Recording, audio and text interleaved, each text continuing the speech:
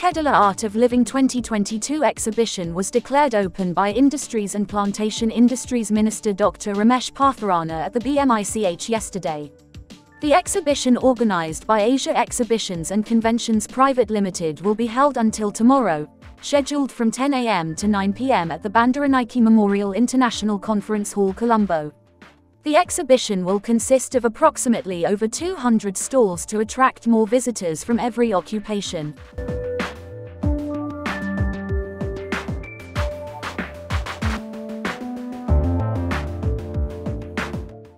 Decided to conduct the exhibition again. It's a much needed time, so it's the timely move.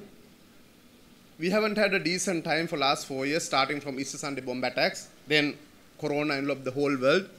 Our economies are badly affected, then economic downturn, our economy collapsed. Now it's a global recession with war in Russia and Ukraine. So all those the multitude of factors had affected our economy pretty badly. And much needed capital infusion from the government. Capital investment will be gradually reducing in time to come. So it's timely that private sector people have come forward to restart.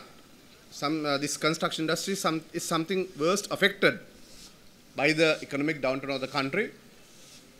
But as the Minister of Industries, we will try our level best to ensure that we will also infuse some capital, and also we try to solve some of the issues pertaining to construction industry. One thing is the cost of raw material. The second thing is the difficulties they face because of the temporary suspension of some of the items, and also the huge cost for the purchase of the consumer. So it will take some time for the things to settle down as per the financial experts. We keep our fingers crossed that things will come back to normalcy.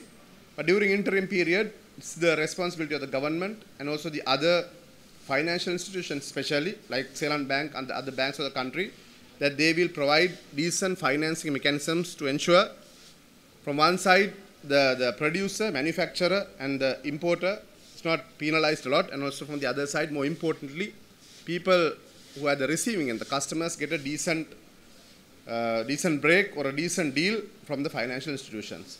So whatever that was happening in the country, we hope that it was water under the bridge, and all of us are keeping our fingers crossed. General population of the country are very positive.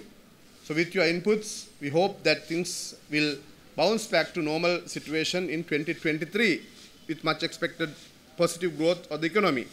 So let me thank again on behalf of the ministry. Especially your program is connected to some worthy causes as well, as I learned.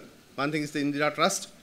They get a share from this one for their valuable cause, and also SOS Children's Village.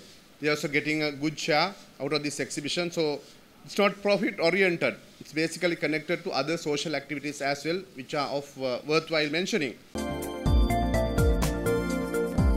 For more latest news, subscribe to FTTV.